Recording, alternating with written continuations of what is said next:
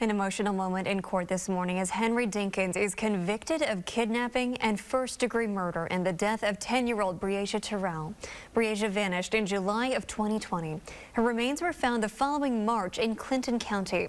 In court today, a judge credited her younger brother with helping investigators solve this case. DL told police he saw his father buy bleach and use it to wipe down a knife. It's a detail investigators say corroborated through surveillance video at this store. That's just one example of the information the then 8-year-old told investigators. While DL and Breasia were siblings, Dinkins was not Breasia's father. Dinkins is being held at the Scott County Courthouse. He'll be sentenced on October 11th.